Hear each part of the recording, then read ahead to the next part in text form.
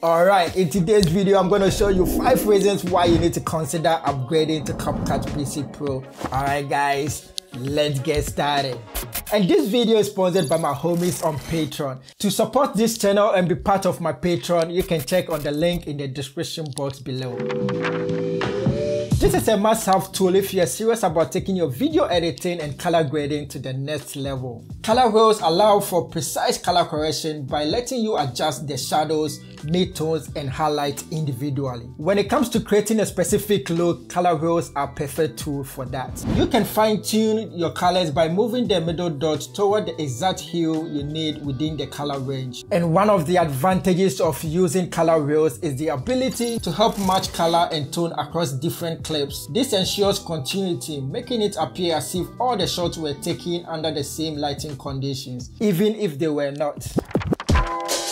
Noise reduction is a powerful tool for enhancing video quality, especially when dealing with footage shot in challenging conditions. Imagine a client sends you a video shot in low light, full of noise. In CapCut PC, noise reduction is pretty simple. Go to the right side of the software, scroll down, and just turn on the Remove Image Noise feature. Then select either Weak or Strong from the drop-down menu. I recommend starting with Weak, as the strong setting can soften the image a lot, unless that's the specific look you are going for. Now when you look on the screen zoomed in, we have before and after noise reduction.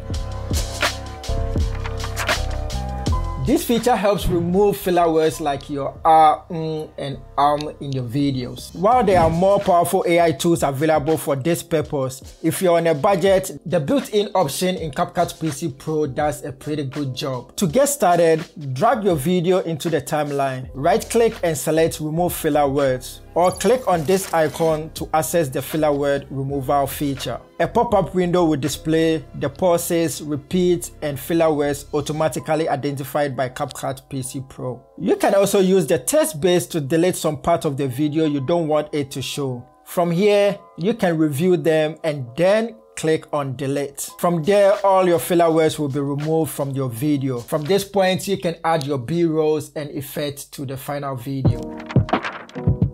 This normally happens when there's an incorrect settings for frame rate, shutter speed relative to the lighting. For example, I'm in Europe and we use 50 Hz lighting system. If you use 24 frames per second with a shutter speed of let's say 160, you will likely see flickers in your video. And this is how to fix that in CapCut PC Pro. Go to the right side, scroll down, simply turn on flicker reduction feature. Select flashlight and choose a level from the drop-down menu. I always go with strong. Now take a look on the screen, you will see a before and after comparison. It clearly shows a significant improvement between the two videos.